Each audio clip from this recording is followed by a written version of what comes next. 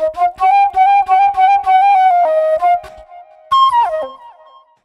lot of questions this time of year about Advent. What is it and why do Christians light so many candles? Well, let's go through that story. But before we do, don't forget to like the video down below or hit subscribe or leave a comment. It really does help the channel out. Advent is one of those seasons, one of those times that a lot of churches just seem to do. Many of our churches, no matter the denomination, no matter the style, the liturgical or low church, all these things, usually have some sort of celebration in the 4 weeks running up to Christmas. How did this get started?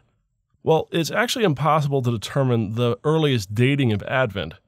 We don't have any real smoking gun here. We don't have a lot of information. By about the 4th century, though, we do begin to see comments about the celebration of Advent. What seems to have happened, of course, is Easter and Christmas become the two more or less fixed celebrations in the life of the church. Easter made a great deal of sense because it was related to the Jewish celebration of Passover. Christians had a different dating for it, a different way to mark the time and determine which Sunday would be Easter.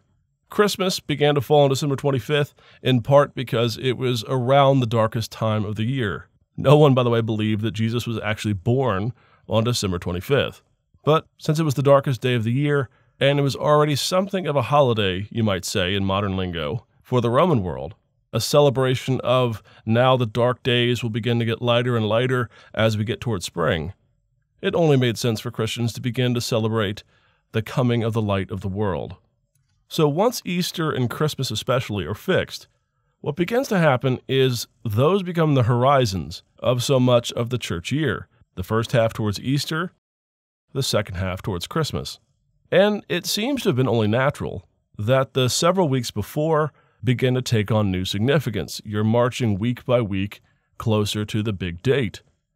In this sense, Advent becomes the run-up to Christmas. That really is all it is.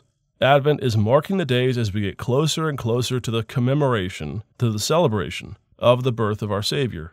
The earliest real dating that we have of this occurs probably in 380 AD at the Council of Saragossa. This is in the area of modern-day Spain or France. And what had happened is there was a heresy called Priscillianism. And this is a Gnostic heresy. It actually is relatively anti-physical, if that makes sense.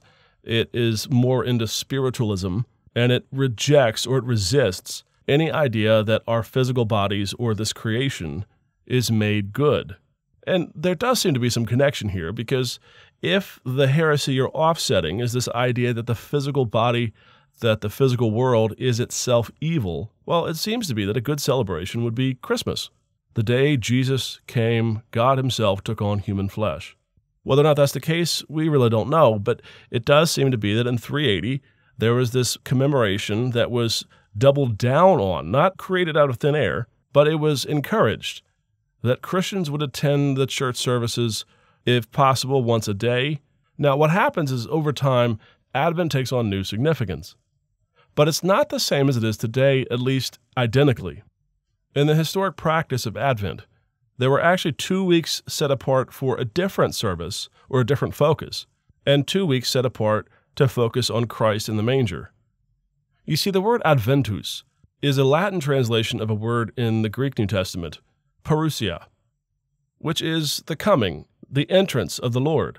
Now, the word parousia, and by extension Adventus, refers to two things. First of all, the coming of Christ himself in human flesh, but also the coming of Christ again, what we today call the second coming. So Advent in its historic practice actually had 2 weeks set aside to reflect on the fact that Christ will come again, that all things will be restored on earth as they are in heaven.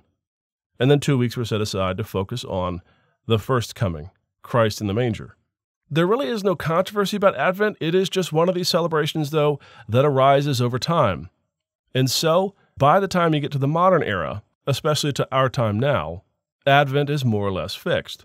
Now, in the modern church, one of the things that's interesting about Advent is it's a useful way to focus the church, to focus Christians on the importance of the real story behind the Christmas story. It's a way, in other words, of getting them off the consumerism and focusing instead on the one who came to save and the one who will come again. in glory.